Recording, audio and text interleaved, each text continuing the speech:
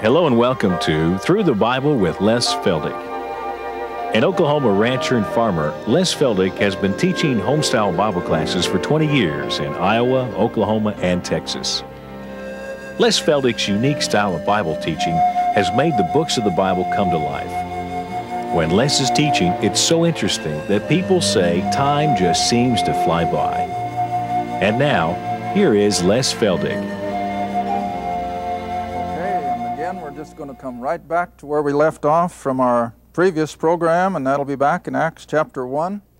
We'll look briefly at verse 6, and then we're going to move on into verse 7. And again, we like to welcome our television audience, and again remind you that all the programs are available on videotape, as well as a lot of them now in book form.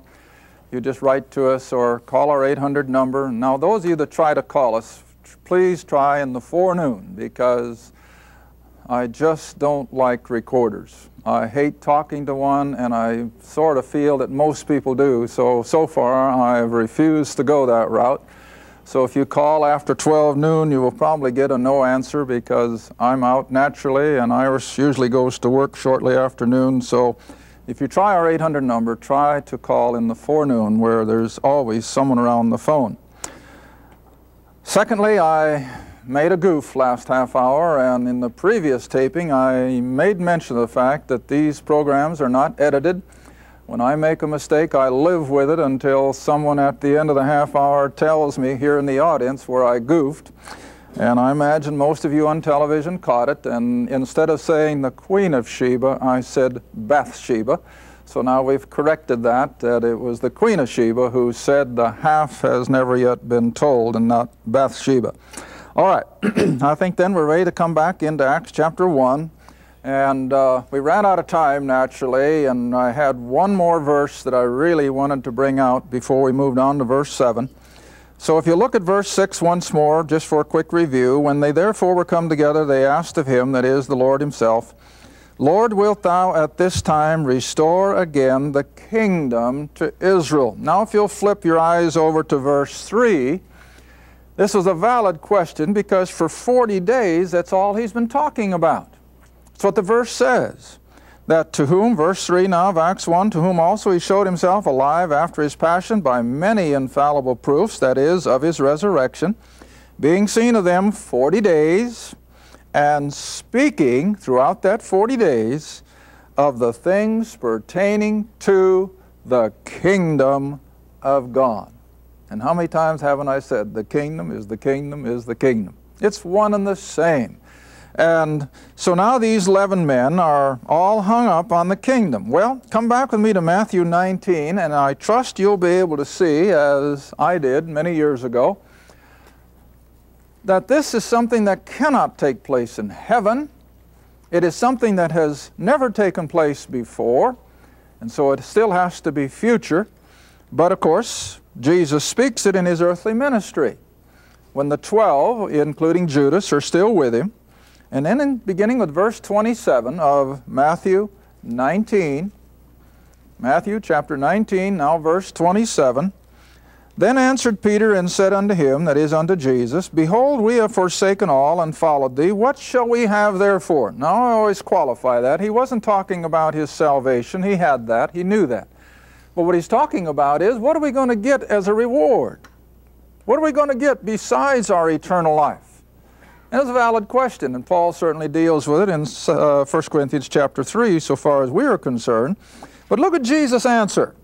And I always like to remind folks that when you see Jesus respond to a question, is there sarcasm, as it was in John's Gospel, chapter 12, when they're accusing him of, knowing Abraham. And then in sarcasm, he said, I know the Father. You claim to know him. And if I said I didn't know him, I'd be a liar like you are for claiming to know him. Well, that's sarcasm, I think. He was putting them in their place. But that isn't the case here. He answers just as off the top as he could. And look what he says. Verily I say unto you, that you who have followed me. Now he's talking to Peter and the other 10. Judas, of course, wasn't included. You who have followed me, comma. See, now here's where you have to learn to read punctuation as well as words. You who have followed me, comma, in the regeneration. Now regeneration means when things are put back as they were originally. When the Son of Man shall sit in the throne of his glory, in other words, when he has set up his kingdom, and he's now the king, then he says, you also, the 12, shall sit upon 12 thrones, judging or ruling the 12 tribes of Israel. Oh, in that plain language, just as plain as it can be. He's saying, now look, fellows, you have eternal life, you're mine. Now, I'm not including Judas, but he said, when I set up my kingdom, and everything is going to be reverted back as it was before the fall, you are going to sit on 12 thrones, that is, figuratively, beneath his. He's going to be the king. They're going to be ruling the 12 tribes of Israel under him. Now, whenever I look at something like this, I have to remind myself these men were just as human as you and I. And when he told them that this was in their future, they didn't just let it in one ear and out the other. It stuck. And they haven't forgotten it. Now, what do you suppose is on their mind over here on the Mount of Olives in Acts? That very same thing. Are you ready now to put us in our respective places of authority over the 12 tribes? Are we ready to take up our throne? I can see that so vividly. And then in verse 7 he says, with sarcasm, look, fellas, who ever gave you the idea of an earthly kingdom? Is that what Jesus said? No. He doesn't refute their idea of a coming kingdom one iota. But the only thing he says is not for them to know and understand is the what? The time. See? The fact that it's coming, yes. But when? It's not for you to know. I remember in his earthly ministry they asked him, and what he'd say? Only the Father. See? The angels don't know. God the Son doesn't know. Only the Father. Now I have a pet definition or explanation for that. I haven't got time here. But there was a reason why he could say that without lying. But nevertheless, God knows the exact hour and day and year that these prophetic things are going to happen. And yes, the king is coming one day. He's going to set up that kingdom in Jerusalem, and God knows the hour. But he says to the 11, it's not for you to know. Why? Well, now let's go back in Scripture again and pick up the reason that Jesus, in all fairness, even though I'm sure he knew from his God side the exact day and hour, I want Genesis 21, yet he could honestly tell the 11 that it was not for them to know. Now, if you come back to Genesis 21, and God is still dealing with Abraham in this particular place, and come down to verse 33. Genesis 21, and drop down to verse 33, where Abraham planted a grove in Beersheba and called there on the name of the Lord, the everlasting God. Now, the word in the Hebrew is olam. Now, we covered all this way back when we were in Genesis, that this is another one of the names of deity, that the everlasting God is in the Hebrew word El, E-L for Elohim, olam, O-L-A-M. And olam in regular usage could either mean from everlasting to everlasting, which of course God was, but it could also mean hide or hideth. And in some verses, and when we were back in Genesis, we looked them up, where Psalms uses the very same word, and it says, why hidest thou thyself from us? And we use some other verses where that same Hebrew word was used with regard to hiding. But it's also used everlasting to everlasting. All right, so what does the name really imply? Well, it teaches us that, yes, God is eternal, He's timeless, but He's also the God of time. And since He's the God of time, He can hide in time things that He wants to keep hidden and reveal them when He is ready to reveal. Now that's why I maintain that the only way you can understand Scripture is to get a concept of the progressive revelation. God does not tell us everything back here in Genesis, but He reveals things as we come on up through time as we know it. All right, now if you'll turn to Deuteronomy chapter 29, and I think Moses, the writer here, just puts it so clearly, by inspiration, of course. Deuteronomy 29:29. And there are more verses, of course, scattered throughout the Scripture that bring about this same concept. And then when you get to the letters of Paul, the word that he uses profusely through his letters is the word mystery. Behold, I show you a mystery, a secret. That's the other word from the Greek mysterion. I show you a secret. I'll look at it in verse 29 of Deuteronomy 29. The secret things belong unto the Lord our God. What things? Secret things. Whose secret? God's. See? The secret things belong to the Lord our God, but those things which are, what's the next word? Revealed. Now, as soon as a secret is revealed, then what? It's no longer a secret, but it's to be believed, and that's what the verse implies. These things which are revealed belong unto us. Now, of course, Moses is writing to the children of Israel. And again, the children of Israel have not had everything revealed to them at once, but once God, for example, laid out the law and the tabernacle worship, the ritual, the civil law, now it's no longer a secret, and so what does He expect the Jew to do? Believe it and live by it, see? All right, now as you come on up through Scripture then, we find that God, even as the prophets wrote, they had no way of understanding what they wrote because God hadn't revealed it in such a way that they could understand. Now I'd like to have you stop, since we're looking at God dealing with time and things that are kept secret in time, Psalms chapter 2 again. Now we've studied this chapter a long time ago, and as I've mentioned before, the only reason I don't review more than I do on this program is for those who have spent good money to get our tapes, and when something is on a tape back there 3-4 years ago, I'm kind of hesitant to repeat it because after all they've got it and they can go back and look at it. But I guess I have to realize that there are more people who don't have the tapes as do. So for your benefit, we're going to review this chapter once again. Psalms chapter 2, we'll begin right at verse 1. Where the question is asked, why do the heathen or the non-Jew rage and the people, Israel, imagine a vain thing? The kings of the earth, the heathen, the Gentiles, set themselves, and the rulers of Israel take counsel together with those Gentiles against the Lord. Now remember, that's exactly what happened at His crucifixion, wasn't it?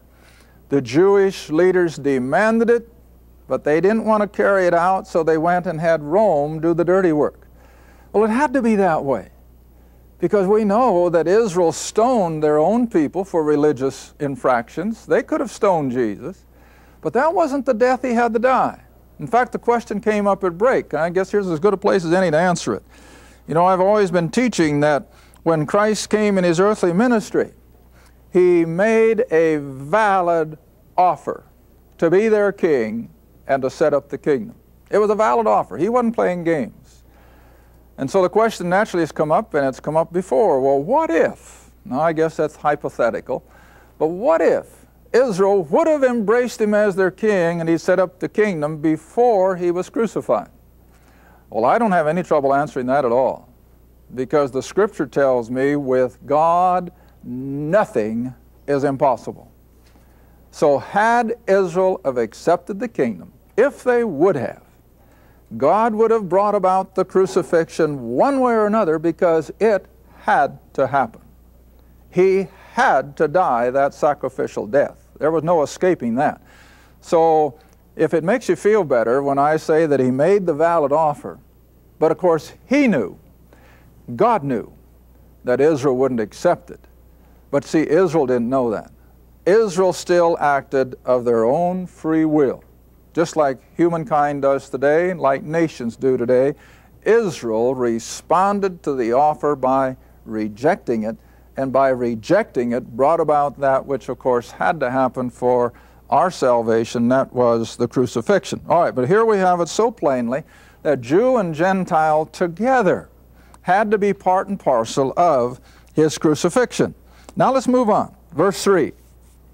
Humankind, Jew and Gentile, say, let us break their, God's, bands asunder, cast away their cords from us. Then verse 4, he that sitteth in the heavens shall laugh, that is, at man's foolishness. The Lord shall have them in derision. Now, Luke's gospel, Jesus used the word perplexity. And the nations shall roar like the waves of the sea, and there shall be perplexity.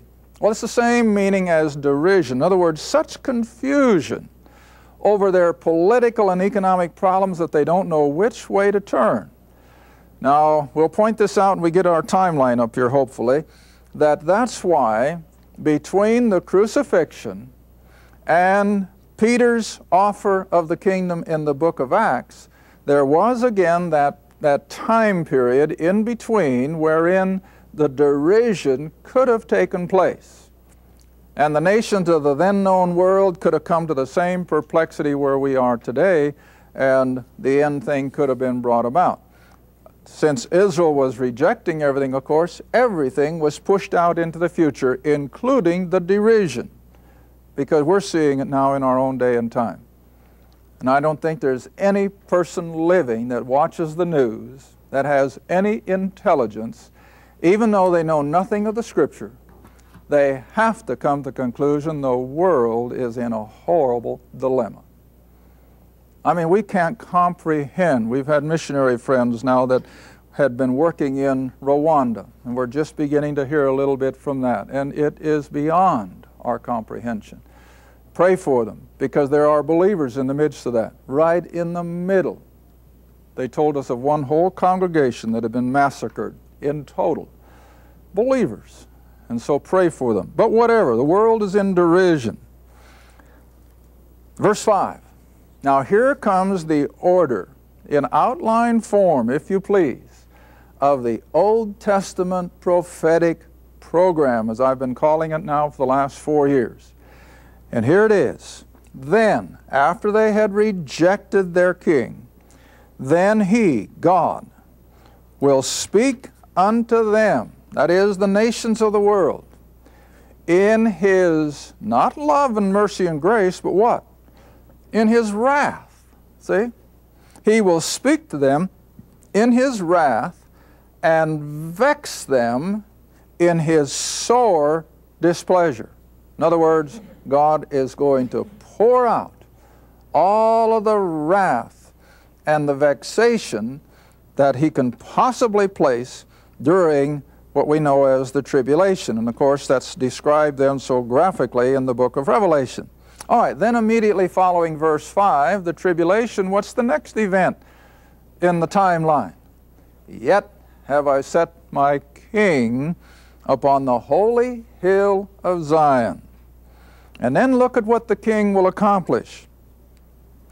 I will declare the decree, the Lord has said unto me, thou art my son. This is God the Father speaking to God the Son.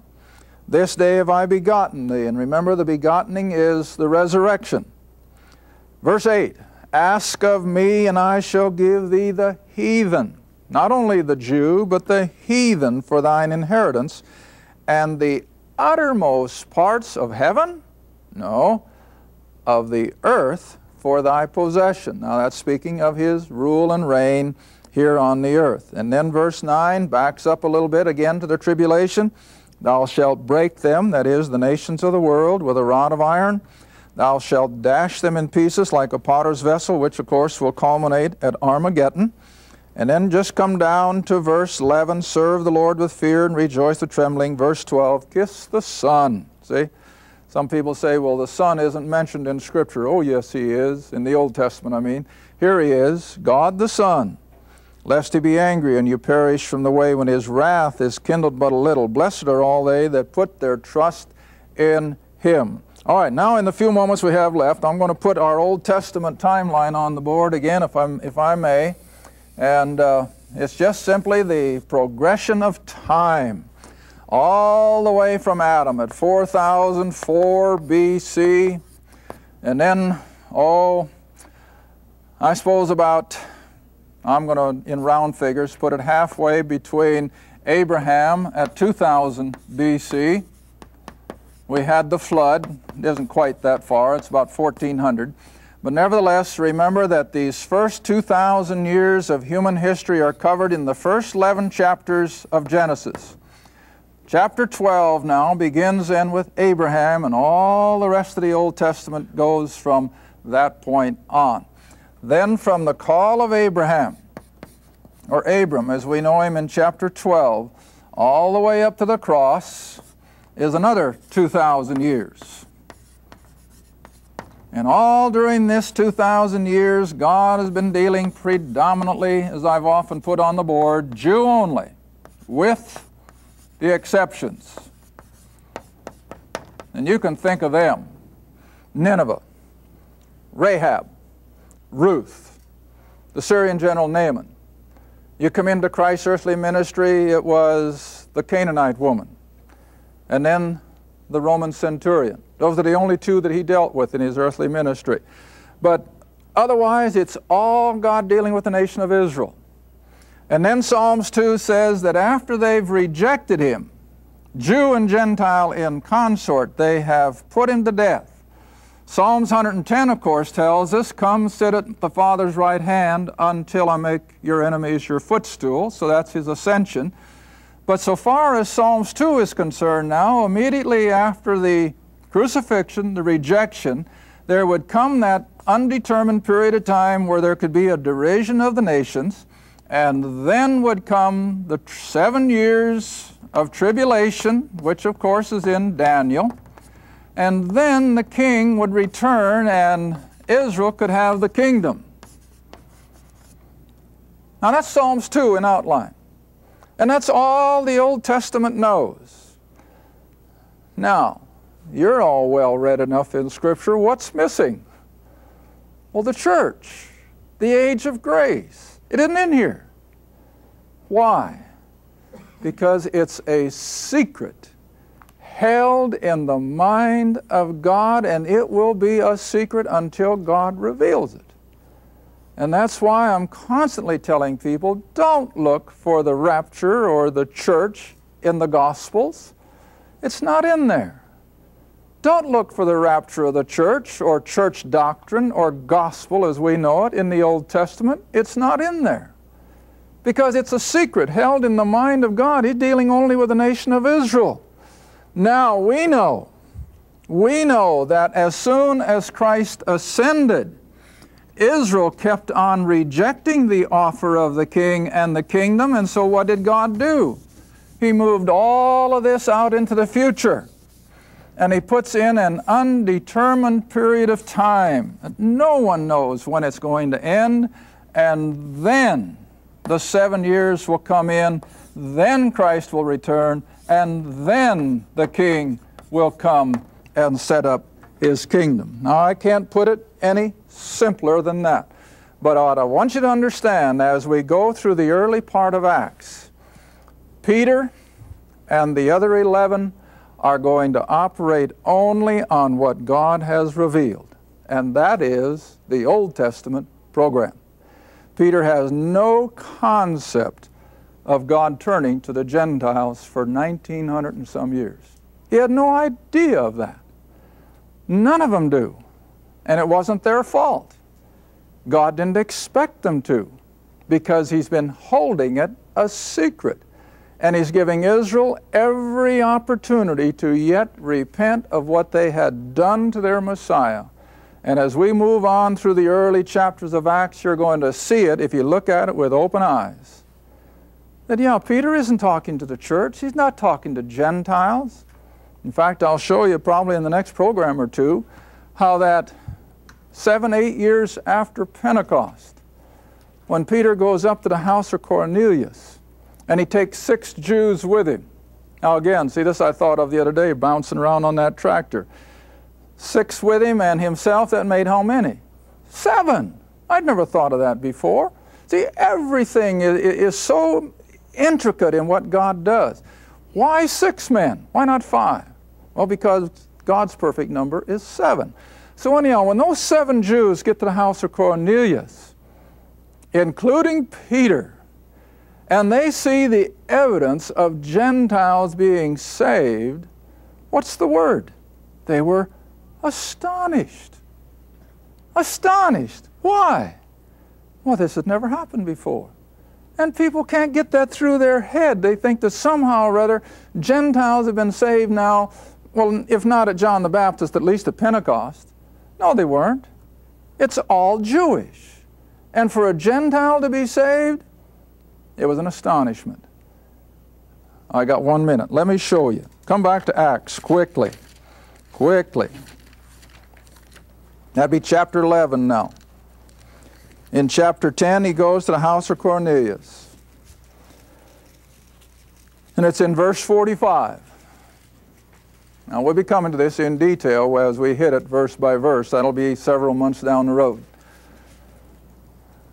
But here in verse 45, and it says, "And they of the circumcision who believed," those are Jews, "were astonished, those that came with Peter, because on the Gentiles was poured out the gift of the Holy Ghost." All right, then you come down into chapter 11, and Peter and these 6 men have now come back to Jerusalem. And when Peter, verse 2 of chapter 11, when Peter was come up to Jerusalem, having been now to Caesarea, they that were of the circumcision, now these are Jewish believers, contended with him. What does that mean? Hey, they're putting him on the spot. And then what does it say? "You went into men uncircumcised, and you ate with them." Would they have said that if Gentiles had been saved all along? No.